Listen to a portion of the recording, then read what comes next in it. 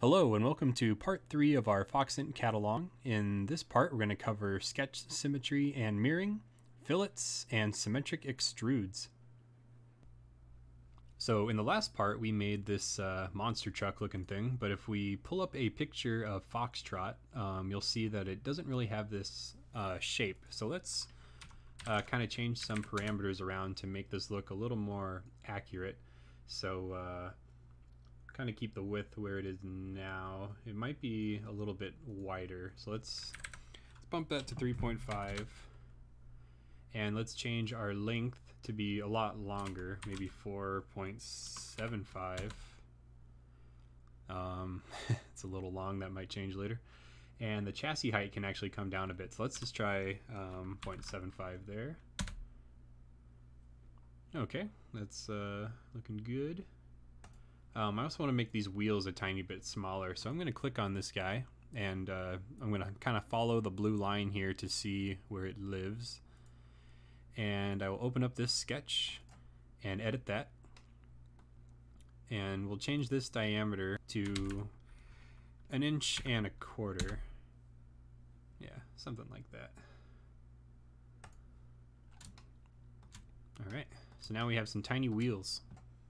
Now the next thing I want to add is going to be those wheel guards, those things that kind of stick out from the chassis and then protect the wheel. So let's make our chassis the active component here, and go to the bottom and let's add a new sketch. Alright, so let's use L to make a line, and I'm just going to kind of guess at what it'll look like. It'll be something like this, kind of.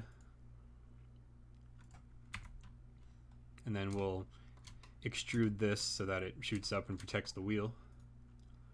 So let's make this, I guess we'll need to make these parallel because it's giving me an angle dimension instead of a distance. But we have a problem, because if I make this wall thickness, it turns red, and that's because if we look at our parameter here, I made this a negative number because I used it for the offset.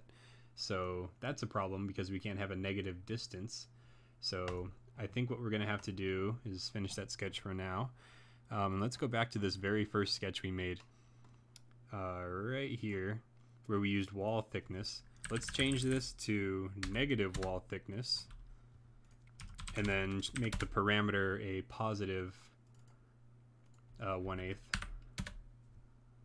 So it should be exactly the same now, just now we have a positive number that we can use in the future. And make sure everything rebuilt correctly. Looks like it all worked out fine. Okay, so slight detour there. Let's get back into here. And if I do wall thickness, it's happy. Cool. So let's also make this also wall thickness. And as a reminder, I'm clicking, holding down Control, clicking on another line, and then pressing D, and that's how you add a dimension. And then I clicked on this dimension to define this dimension. You can set dimensions equal to other dimensions. Let's kind of define the rest of this, so there's still a lot of wiggle we can do here. So we can say, let's take the distance between the wheel and the wall and make that like 1/8 of an inch.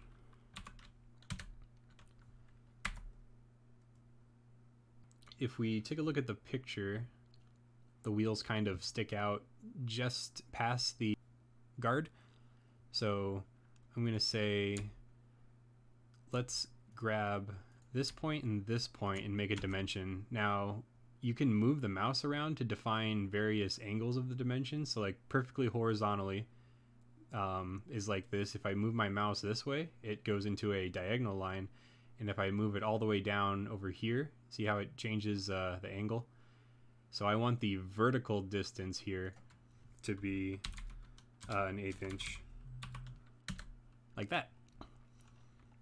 So now that's defined, but now we need to define how long this thing is going to be. So let's take I guess we'll keep using 1/8 inch since I've used it for everything else so far. So I'll select those 2 points, and I'll move my mouse so that we get the vertical distance, and we'll say, actually I'll just click on this guy. so that they match. So there's that. And now we just have to pick what angle we want. So I think he has it close to 45 degrees. So I'll select this line, hold down Control, select this line, and let's just throw 45 in there, and that seems fine. So now we want to add this sketch also to this part here. So there's a few different ways we can do this. We could do this the same way we did the drive system, where we extrude this, you know, and we make a shape like that, and then we can mirror it and then mirror it again. Or we can mirror in the sketch itself. So let's try that out. But first I want to talk about the symmetry tool up here. So the way that works is, let's say I have a line that goes across the middle like that, and I'll make it a construction line with the X key, and I'll add another line here. What the symmetry tool does is you pick two different sketch objects and then a center, and you say there is symmetry across this line. So if I were to select the symmetry tool and I were to select this line, hold down Control, and then select this line, it's going to treat this line as a mirror and make this line look like that line. So once I hold down Control, click on this guy, it snaps into its place as if it were this. It isn't fully defined, of course, because we have all these other lines and stuff that we need to add, but that's the basic idea of what the symmetry tool does. And then the mirror tool basically does a whole bunch of symmetry constraints for every line that we select on. So let's try the mirror tool out, and we'll select all these lines by holding down Control and clicking, and then we will click on mirror line, and we'll use this right here. And there we go. We have our mirrored wheel guard, and you can see it added a whole bunch of symmetry constraints to our sketch. So that's looking pretty good. So I'm going to select this guy, hold down Control, and select this guy. Get a better look here, and I'll hit E on my keyboard, and we'll do an extrude to generate this wheel guard. So we want to make sure we're on join so that it's one piece with the chassis still. Now, as far as how high we want to go, we actually don't want to go to the top here. We want to go a little bit higher so that it's flush with the top plates. So I'm going to change distance to 2 object. We'll click on this guy, and then we'll say offset of top bottom thickness. And there we go. So I think I also want to have a little section in the middle here that our top plates can key into. So I'm going to go back into the sketch and add that. So I'm going to make some lines. I'm going to click on this point, and we'll do something like this, and then we'll make a line from here to here. So I want this line to basically be the same as this. It's like an extension of it. So let me hide this body because it's getting in the way of me clicking. So I'll select this, and we have a few options. We could do parallel or we could do collinear. Either will get the job done. And then same thing with these, collinear. Now here's one disadvantage of using the mirror tool.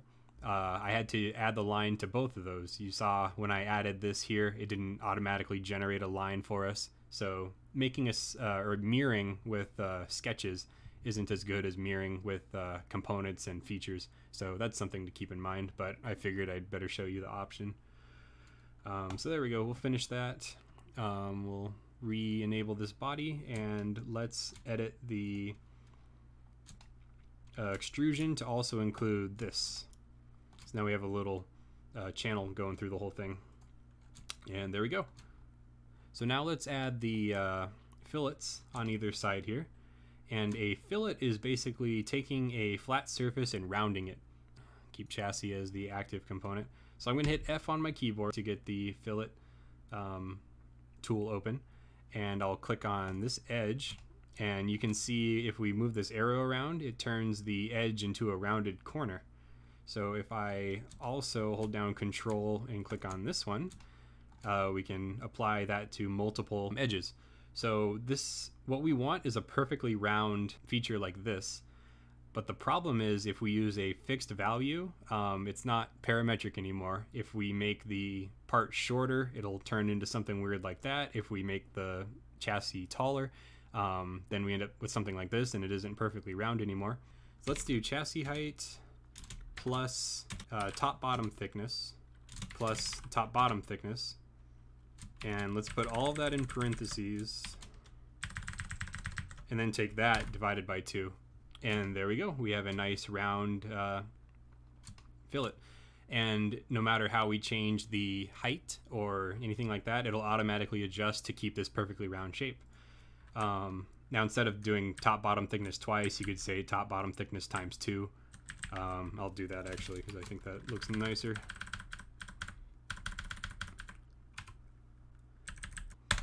And there we go. So, we need to do that to the other side also. So I'm going to hold down, or I'm going to select that fillet again, and I'm going to hold down Control to also select these edges. And there we go. And then there's one more thing we want to add here. If you look at a picture of Foxtrot, you can see that there's this bevel that kind of goes around the edge here. So we can do that by pushing F to make a fillet, and let's try it on this line. And I'll keep selecting all the way around here, not the face, all the lines that kind of go around this inner perimeter. Like that. And if we drag this in, you can see it kind of rounds that edge, it bevels it slightly. So we get something like that. Let's see what 1/8 of an inch looks like. Yeah, that looks pretty good to me. So we'll hit enter there, and check that out. Now we have our bevel. So with that done, we can mirror this over to the other side. So I'm gonna hit S, select mirror, and make sure chassis is still active. And then I'm gonna select that extrusion, hold down Control, and do that first fillet and the second fillet.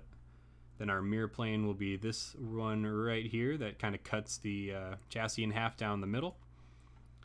And I'm sure optimized won't work. Nope. Features, U, and U. Mirror plane. And yeah, let's just keep it on identical. There we go. So that's all set. And our wheels will be nice and safe. So let's make this the active component and hide these sketches so we can kind of take a look at this thing so far. Alright, so let's add our pivot point for the lifter arm. So that's going to be back here. It'll just be kind of like a pillar with a hole through it, and we can add our arm to that. So with our chassis as the active component, I'm going to create a new sketch, and I'm actually not going to put it back here. I'm going to put it here on the ZY plane, I believe that is. And this will give us a side view. And I want it to be here kind of at an angle. So let's use the project tool so that we can capture like the base and then the back, and we'll hit OK there. So now we can use these points in our sketch.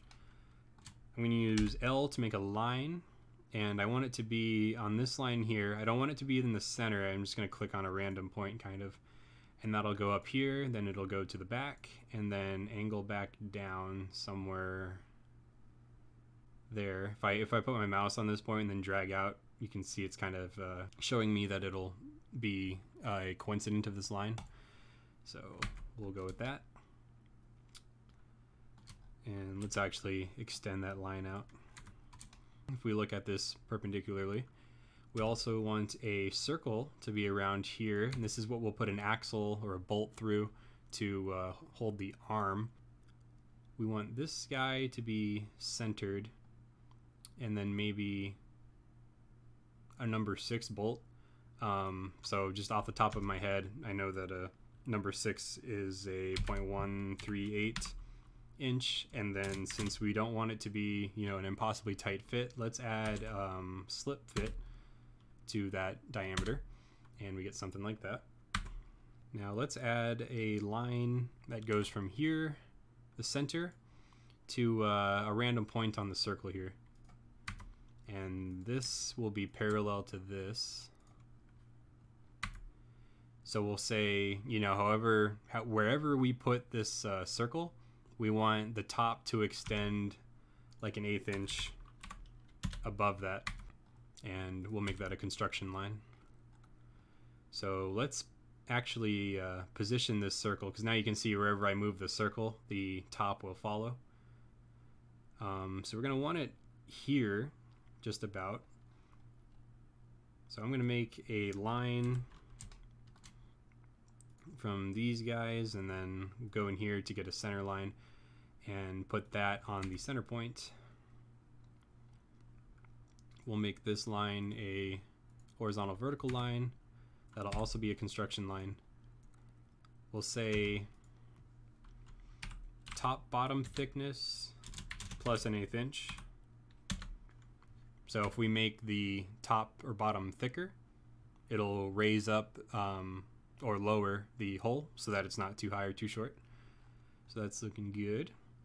Let's make this like a 1/2 inch. It doesn't need to be so massive. So what else needs to be defined?